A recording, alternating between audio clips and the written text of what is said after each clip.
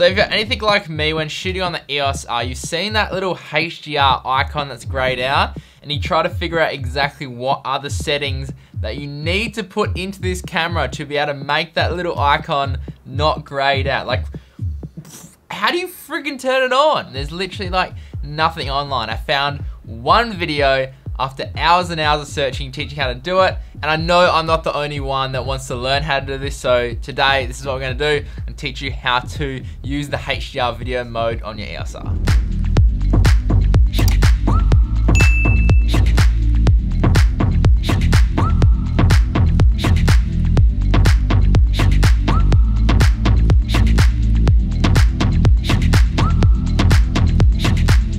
Firstly, to use the HDR mode, we need to set the movie record quality to full HD in either 25 or 30 frames per second in IPB mode. Then we need to make sure the digital IS is disabled.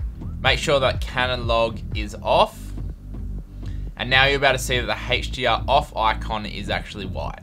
And then we turn it on, we can see that the frame rate, compression, and digital IS buttons get grayed out, but everything else works exactly the same. So the idea behind HDR video is basically it takes two different exposures and it merges the image together to give you more dynamic range and a richer looking image. Now the limitations in this mode are quite big. The main ones are that you can't use digital IS and you have to shoot in that full HD IPB codec. An IPB mode in full HD only gives you 30 megabit per second, which is not a whole lot, especially when you're trying to add all this extra dynamic range and colors. And the other downside is that you can't push your shutter speed past 1/1000 either. Now we're looking at the footage, you can see that it's recovering the highlights way better, but on the edges of the trees and buildings where there's fine details, it starts to look a little bit funky. Now if we were to compare this to just shooting in C-Log, which will allow us to use way less compressed formats, and shoot in 4K and also use like digital IS and all those other functions, you can see the difference between the graded C-Log and the HDR footage isn't actually that much at all. Properly exposed C-Log footage will look way better than the HDR footage, mainly because you're gonna have way less compression and you also have way more control in post on how you want the actual image to look.